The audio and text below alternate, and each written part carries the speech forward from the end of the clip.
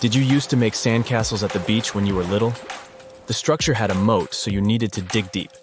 While holding a plastic shovel, you probably thought, how deep can I go? Well, this question motivated a group of scientists in the Far East. They have decided to dig the deepest hole in their home country, China. The drilling team's goal is to reach a depth of nearly 33,000 feet. That's about 1 1/10 times as deep as Mount Everest is tall. The location of the borehole is at the edge of the second largest shifting sand desert in the world, Taklamakan Desert. During a single day, air temperatures there can vary over 100 degrees. The drilling rig is impressive on its own. It weighs some 550 tons and is the height of a 20-story building. And it's pretty powerful, too. It can lift the equivalent of 120 adult elephants. These engineers aren't kidding.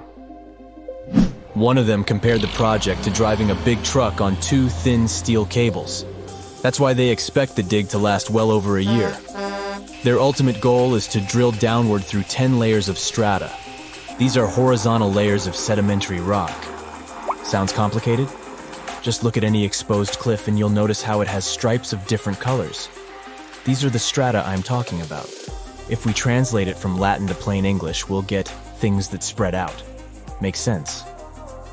Each layer of rock represents a specific geological period. Remember Spielberg's 1993 blockbuster Jurassic Park? That's just one of these geological periods. It ended some 145 million years ago. But in Central Asia, scientists won't travel that far through time. They hope to reach the rock dating back to the Cretaceous. That's the geological period just after the Jurassic. It lasted until some 66 million years ago. This was the time when T-Rex still roamed North America. But why mount such a complicated operation in the first place? A single goal would be a waste of funds. That's why engineers in Central Asia have several objectives. They want to explore the planet's internal structure. This involves the search for natural resources, such as mineral deposits and oil. Another goal is to collect scientific data on earthquakes and volcanic eruptions. The information will help researchers better predict these events in the future. So, hardcore science is behind this pioneering project, but it's not the first of its kind. Deep in the Arctic Circle lies the Kola Peninsula. And no, it doesn't have anything to do with the famous beverage company from Atlanta. This Kola is a region of great natural beauty, covered in forests and lakes, and an abandoned scientific research station. Inside this crumbling building, a rusty metal cap sticks out from the concrete. It doesn't look that impressive today, but this is the site of the deepest man-made hole on the planet. It is over 40,000 feet deep. That's deeper than the Mariana Trench, 36,201 feet, the deepest place on Earth. Scientists were drilling it for nearly a quarter of a century. The project started in 1970 and finally shut down in 1995. But if you travel to this region close to Norway, you wouldn't be impressed by the shaft. It is only 9 inches in diameter. It would be impossible to fall down such a narrow opening. And despite the figures, the hole is pretty shallow on a bigger scale. You see, the drill bit went through only a third of the Earth's crust. Let me explain. Remember those layers of strata? Yup, that's what our planet looks like on the inside. The 3 layers are the crust, the mantle, and the core. The crust accounts for only 1% of Earth's mass, and it's some 25 miles thick. But it holds nearly all life in the known universe. The deeper you go, the hotter it gets. At the place where the crust meets the mantle, Moho, temperatures max out at 752 degrees Fahrenheit. Ouch. There are 2 types of Earth's outermost shell, oceanic and continental. The crust is thinner under the ocean floor, so why not drill here? Well, the thinnest part is usually the deepest part of the ocean. That doesn't mean that people haven't tried to drill into the seabed. Americans attempted this off the coast of Mexico in 1961, Project Mojole. Drilling underwater was more expensive than anyone anticipated. A few meters of basalt, the researchers were able to bring up costs some $40 million in today's money. Not worth the effort, literally. The Kola super deep borehole also burned money quickly. And that wasn't the only heat scientists had to face. The temperature at the top depth was a staggering 356 degrees Fahrenheit.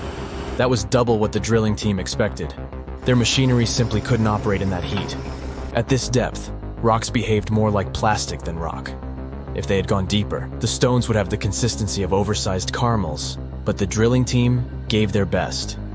They even invented a new type of drill where only the tip rotated. There was also a lubricant to smoothen the process.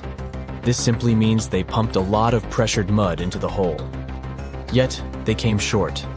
Have scientists completely given up? Not by a long shot. The Japanese built a ship, Chikyu, 20 years ago to drill through the seabed, and they have invested a hefty sum in the project, $1 billion. The mission's goal was to drill into the Earth's crust where it's the thinnest. Under the ocean floor, it is less than 4 miles thick. If the Japanese team of scientists succeeds, it will be the first time humans recovered in situ mantle rocks. What is that? In situ is a Latin term that simply means in the original place. The only time we get to see what Earth's mantle looks like is during a volcanic eruption. A plume of hot mantle rising to the surface will form a volcano. You know the rest. But where are the Japanese researchers planning to drill? After all, they have a huge ship, so it could be anywhere in Earth's oceans. They've narrowed it down to 3 locations: Costa Rica, Hawaii, or Baja. In cartoons, characters often dig up a hole and end up in another country. The idea is that since our blue planet is round and you dig straight down, you'll end up on the other side of the world. Sounds interesting, but this theory has no grounding in truth, pun intended. Science knows more about outer space than about what's underneath our feet. And digging won't get us far. The temperature at our planet's inner core exceeds 10,000 degrees Fahrenheit. The best heat-resistant materials humankind has developed, tantalum carbide and hafnium carbide, can withstand around 7,000 degrees Fahrenheit. Good enough for building spacecraft, but not good enough for traveling to the center of our planet. But will Jules Verne's famous novel, Journey to the Center of the Earth, ever become a reality? For now, we can only imagine. The vessel that would take someone to the center of the Earth would first have to have great insulation. Then it would have to withstand a pressure 4,000 times stronger than at sea level. Let's talk about the finances. The cost of this imaginary mission would be astronomical. The good news is that you could pay it off with what you find underground. At a certain depth, 93 miles, you'll stumble upon diamonds. They form when all that heat and pressure alter the structure of carbon atoms. The final leg of the journey would take you through the Earth's core. The temperature here is the same as on the surface of the sun. And you'd be traveling through molten iron and nickel. But that's not the weirdest fact. The outer core has low gravity. The mass of our planet would be behind you. So the gravitational force would actually pull your vessel backward. Future travelers to the center of the Earth better have a supercharge button. That would be the only way to reach the planet's inner core.